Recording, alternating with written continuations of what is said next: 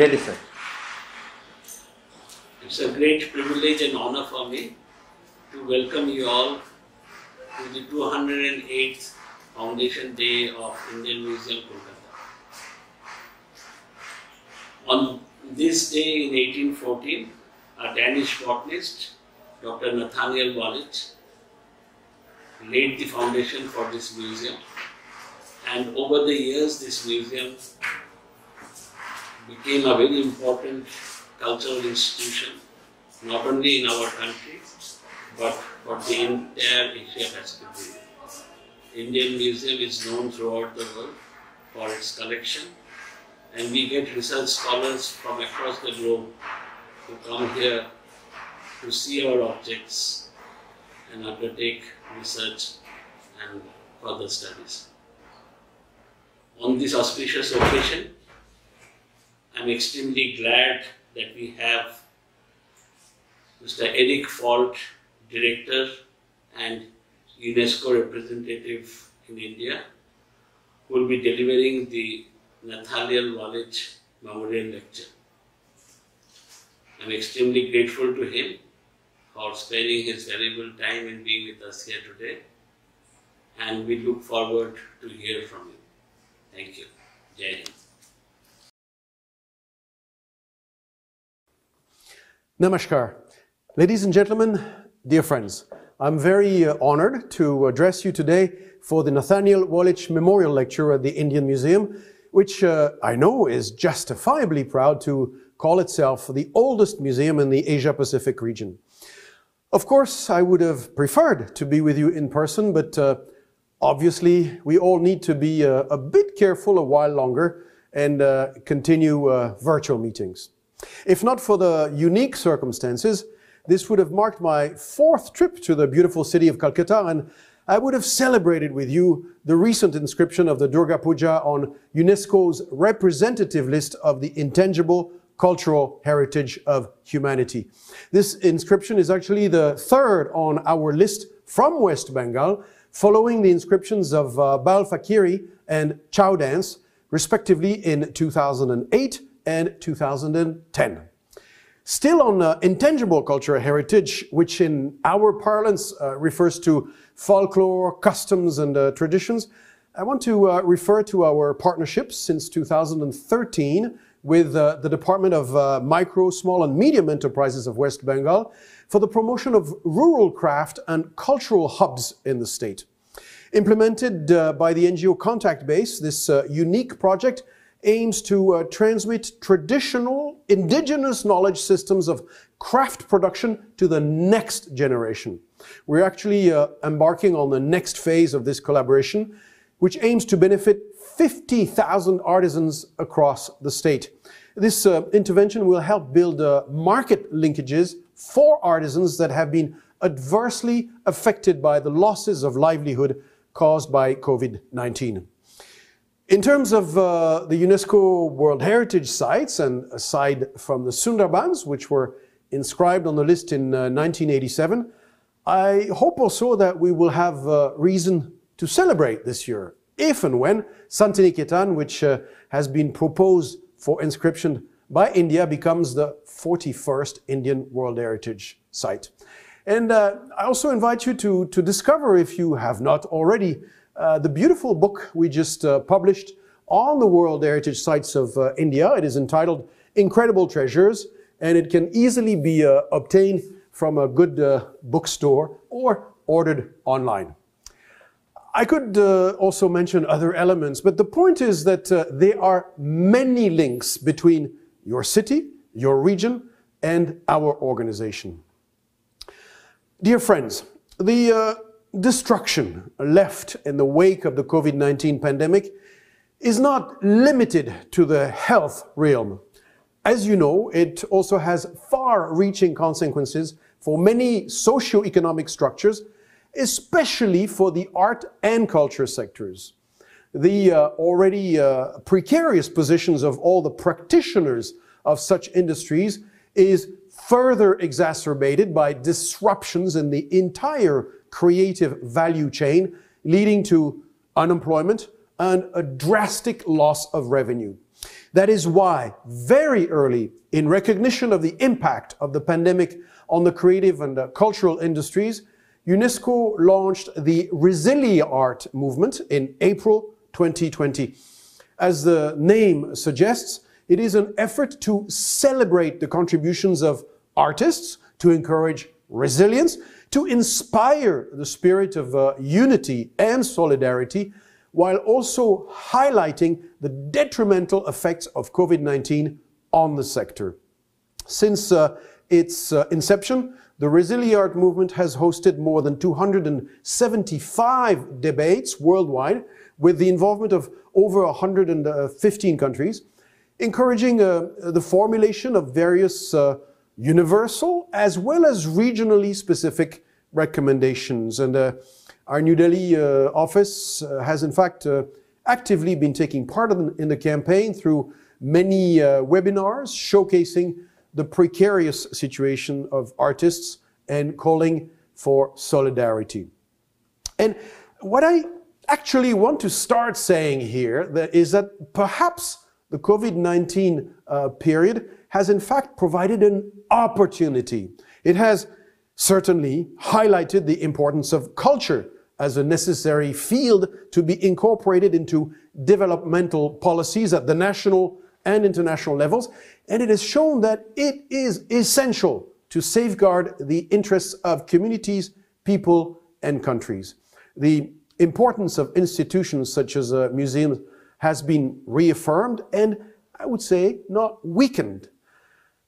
And here I want to highlight that the mandate of UNESCO very much overlaps with the commitment of museums to facilitate the diffusion of culture and education, providing foundational insight on the flow of ideas and knowledge. For us at UNESCO, museums possess intrinsic value as custodians of heritage, as a source of stimulation for creativity, but also opportunities for the cultural industries, thereby contributing to the material and spiritual well-being of citizens across the world. In recognition of this, the General Conference of UNESCO adopted as far back as 1960 the so-called recommendation concerning the most effective means of rendering museums accessible to everyone. I apologize for the long title. And then in 2015, the same General Conference of UNESCO followed up by adopting the so-called recommendation concerning the protection and promotion of museums and collections. Another long title, but I really invite you to look at these recommendations because they remain very much valid today. Even more significantly, perhaps, for our discussion today, the UNESCO World Museum Report of 2021, in the midst of the COVID-19 pandemic, showcased the unique role of museums as important stakeholders in achieving the Sustainable Development Goals, particularly those dealing with issues that persist globally, such as discrimination, poverty and inequality, climate change, as well as the fight for gender equality, sustainable development, peace and justice. That's a lot of important word, and yes, I realize this is an ambitious agenda to throw at museums, but shouldn't it be better recognized that museums are unique places to highlight the wonder of our common humanity and also generate knowledge and create a deeper understanding of what unites us? Museums are meant to be cultural powerhouses, but they can also serve as drivers of urban regeneration and hubs of creative and cultural economies. By encouraging new avenues for commerce through local tourist-based economies, they can ensure revenue not only for the museums themselves, but also for the larger socio-economic ecosystem around them, which is often rooted in tourism. That is the case in Calcutta, certainly. In addition to being repositories of objects, museums also act naturally as spaces that encourage a range of debates and discussions, inviting audiences to reflect on a wide range of important issues. Often, their engagement with the past can allow for a deeper exploration of the roots of contemporary societal issues than other institutions can do by unpacking complex ideas, acting as sites for thoughtful interaction with other stakeholders. And that's one of the areas that I want to debate a little bit today. And also, I have to say, what a challenge it has been over the past 2 years for museums. Our most recent UNESCO report from 2021 informs us that because of the pandemic, at least for the first year, in 2020, museums were closed for an average of 155 days worldwide. After the publication of that report, which is 10 months ago or so, many of the museums have again had to shut down their doors, resulting on average in a 70% drop in attendance and a 40 to 60% decline in revenue compared to 2019. Closures, reduced footfall, as well as steep cuts in funding and subsidy have made museums struggle to sustain themselves. So how and what did institutions, public and private, do to cope with the COVID situation? Well, I'm sure that you know many museums around the world use this opportunity, I am using the word opportunity again, to increase accessibility to their collections by developing new digital content and formats. This increased engagement with old and new audiences, breaking the barriers of physical access. As humanity grappled with the notion of a new normal with increased isolation, museums around the world, we know, rose to the challenge and tried to adapt to the novel situation at hand. Italian museums developed many such initiatives. To name only one, I would mention the one spearheaded by the Fondazione Sandretto Re Rebodengo, which through their Instagram accounts and websites engage with families, students and teachers by sharing museum content and workshops for all.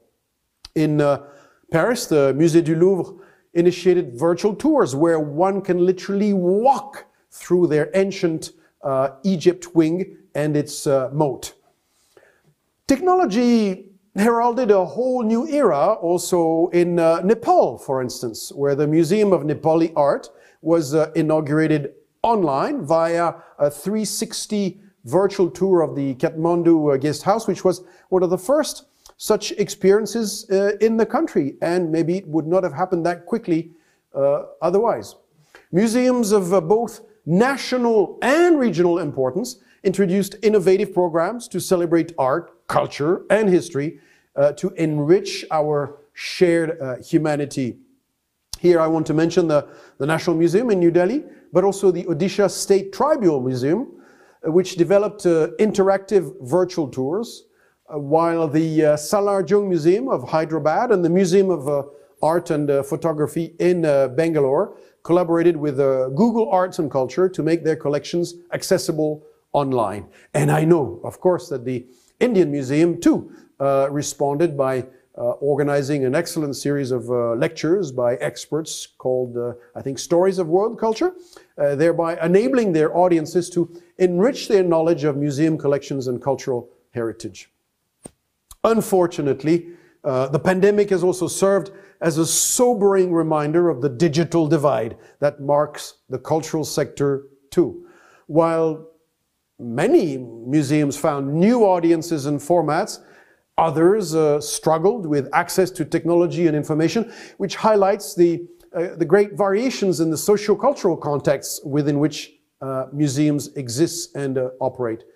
In fact, many museums were rendered obsolete without the possibility of in-person engagement. And this is a phenomenon that was highlighted by data compiled by the International Council of Museums, which shows that 1 in 8 museums surveyed have remained closed, and that thousands closed their doors permanently due to the continuing impact of the COVID-19 pandemic, and maybe because also they didn't have all the resources that others had. While many museums chose to focus on technology to attract a new type of visitors, there were others who elected to diversify or improve their collections by bringing to light new material. They used that opportunity. Once again, that was the case of the Cleveland Museum of Art in the US, which you may have seen recently showcased stories from storage and displayed rare objects never seen before. The art gallery in Bremen, Germany did, I believe, something similar.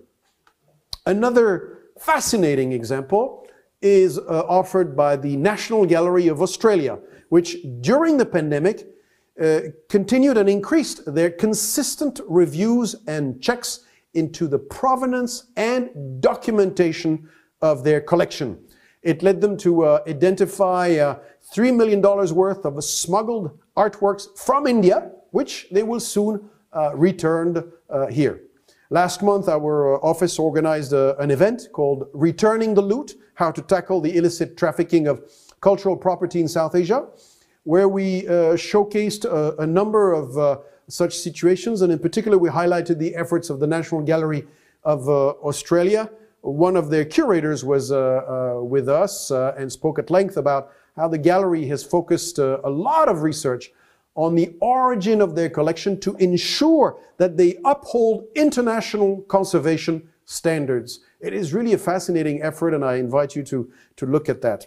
But perhaps the most interesting development which occurred during the pandemic is that many institutions broke what is often, admittedly, their local isolation by responding to the needs of the community around them, including programs that were aimed at increasing wellness.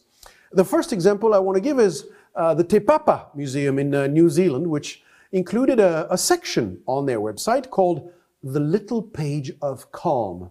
Through this initiative, the museum encouraged audiences to relax with jigsaw puzzles made on the basis of their collections, offering quizzes, or simply self-soothing by watching videos of sunset or exploring highlights from their collection in a unique, slow art, mindful viewing experience. Other museums created opportunities for thought-provoking community engagement by dwelling on the pressing needs of the times, such as the degree of seclusion that has been introduced into our lives as a result of the pandemic. The Ethnographic Museum of Istria in Croatia curated an exhibition that asked audiences to think over the simple yet complex theme of their digital exhibition, What Are You Afraid Of? Fear in Our Everyday Life. It was done online, of course. Similar explorations were made at the Israel Museum that offered recordings of its exhibition Seated in Seclusion.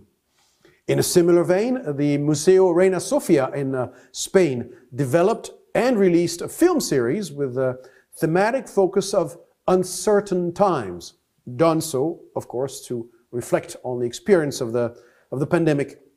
Another interesting example is that of the non-profit Armory Center for the Arts in the United States, which tried to focus on the aspect of community engagement during the pandemic. They found innovative ways to translate interactive elements and broadcast performances on Facebook and Instagram. This also led to curation of arts projects through the web, like the Public Art Division of the Los Angeles Department of Cultural Affairs, which established an emergency relief fund with the help of the Los Angeles City Council for creators who were struggling as a result of the COVID crisis. The pandemic, in many ways, also acted as I would say, a portal to take audiences into the intimate settings and the behind the scenes of what makes an exhibition. This was the case of the Museo Interactivo Mirador in Chile, which filmed its mediators at home, conducting experiments, initiating challenges, and hosting discussions, sharing these with the public. Closer to home, the National Museum in New Delhi recognized the power of harnessing the tranquil power of art forms by introducing their series Museum Concerts from Home, which was a musical journey inspired by their collections and meant for the communities. Additionally, I'm sure you know that museums have also been very active in contributing and showcasing the contribution of health workers in the fight against the pandemic by encouraging the creation of community art that focused on thanking and supporting healthcare professionals. Museums such as the Museum für Naturkunde in Berlin, Germany, monitored the outbreak and provided useful links and information to the public through its website. In more tangible contributions to support the community during this time of tumult, collectives such as Curators Without Borders offered open source templates for making face masks from material that may be easily accessible. The Rijksmuseum also donated face masks and surgical gloves to hospitals in the Netherlands, for instance. And these are just some examples. The well-known Museum of Science and Industry in Chicago used 3D printers to supply hospitals with essential protection kits, while the Shed Aquarium, also in Chicago, lent its laboratory equipment to support COVID-19 lab testing. We saw that other museums, such as the Palais de la Science in France and the Smithsonian Science Education Center in the US, did their bit to counter, very important, misinformation, to increase public faith in science by providing accessible knowledge to understand the current situation at hand. In Sweden and Norway, a website called Minnen was set up to collect personal stories in order to document better, in future, the knowledge of history in the current times. Similarly, Museum Europäischer Kulturen started a hashtag called Collecting Corona to portray and preserve daily documentation of how Europeans are battling the virus.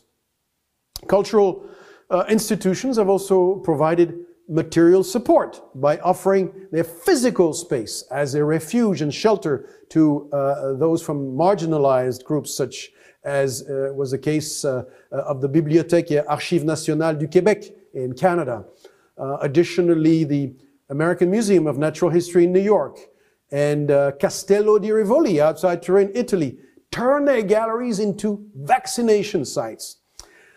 While we sustain altogether efforts to emerge from the pandemic and strive to reinvigorate the cultural sector, we must therefore remind ourselves of the critical value of museums within the context of immediate society and the greater global community. The difficult period we are painstakingly emerging from shows that we must remain fully committed to ensuring the financial as well as the cultural longevity of our museums. We must therefore look beyond them as not only pillars of heritage and culture, but also ultimately as powerful assets for recovery in the post-COVID world. Much like the Renaissance followed the plague, a resurgence of the culture sector must follow the pandemic. More than ever, the world is in need of real connections, of authenticity, and of rediscovering the tangible markers of our history and identity. As we look to the future, museums offer an opportunity to find the seeds of the recovery in our past. They provide a lens of history and heritage that can help to make sense of the present and envision the future. Museums matter as they offer a place of reflection and wonder. And I guess this is why, as I understand it, the Indian Museum used to be called Jadugar, or the House of Magic. Thus, the question is no longer how relevant museums are today. The fact that they hold the key to wonder in the face of despair, I think, has been well established during the pandemic. And the museums ably serve as reminders of all that we value as a human race. wonder, beauty, joy, and noble pursuits of knowledge and dialogue. So, in concluding, I invite you to imagine yourself as equal stakeholders in ensuring the longevity of museums, to find ways to mobilize more support and push for cultural policies that will ensure that the museums in the post-COVID world are fully equipped to be champions, not only of culture, but also champions of their communities. Personally, I see museums playing a vital role in the years ahead, not in isolation, but as a public good. We must therefore advocate for more investment into museums, not as an investment into the past, but into our future. Thank you.